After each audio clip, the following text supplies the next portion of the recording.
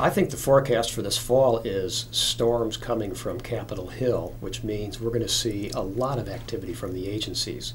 Right now, we do not have a permanent head of the Antitrust Division, and we have 2 commissioners of the Federal Trade Commission whose nominations are before the Senate. What that means typically is that these agencies will be very active.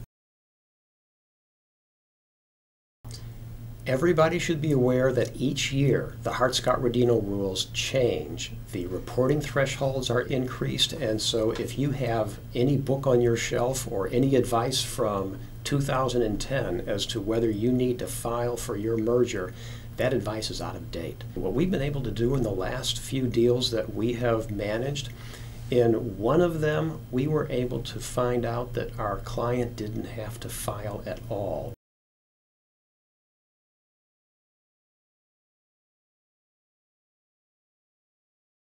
The most important missed opportunity is the first opportunity. The first 30 days of an investigation often will govern the whole course of that investigation.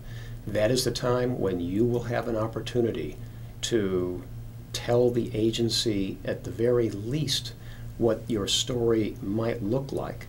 And more importantly, you will be able to influence how the agency actually will conduct the investigation, the information that they will be looking for, and you will be able to manage for your clients what can be tremendous expenses during an investigation.